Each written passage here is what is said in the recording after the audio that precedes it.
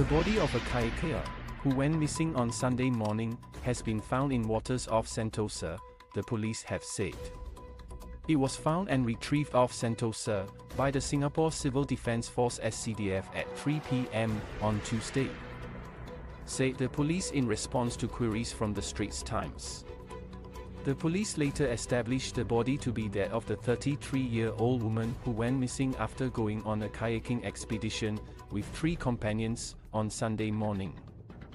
Based on preliminary investigations, the police do not suspect foul play, said a spokesman, adding that investigations are ongoing.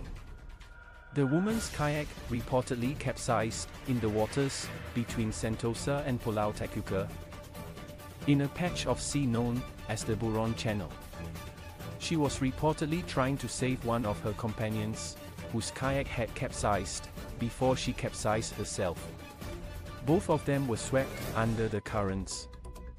But her companion, a man, was later rescued by a passing boat. The incident sparked a search and rescue mission involving the SCDF and the Maritime and Port Authority of Singapore (MPA). A team of divers, a rescue vessel and a patrol craft were deployed to look for the woman. The MPA also issued a navigation broadcast to ships in the area to report any sighting of a person in distress.